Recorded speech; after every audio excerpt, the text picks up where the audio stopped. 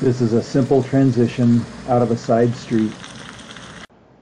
These three axles are not evenly loaded. You can see that by comparing the wheel to the trailer frame. The rear axle is holding a lot more weight than the front.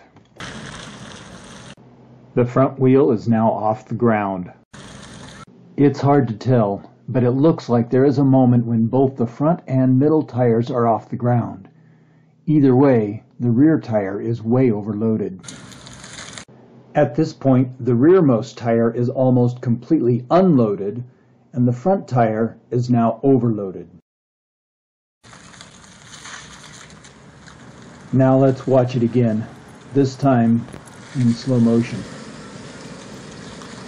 This kind of suspension would be great if the road was always flat, but it's not. This is just a quick illustration of where the suspension causes problems. Some people say it doesn't really matter, or they say yes, but the suspension is designed for that. Okay, I'll grant you that the torsion suspension do take overload fairly well, but the tires do not, and the bearings do not.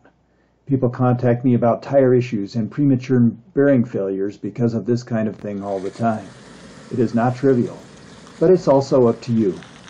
It is not my job to convince you. I'm just illustrating why I recommend axles that are linked so they share the load. I wish you the best in all your trailer towing.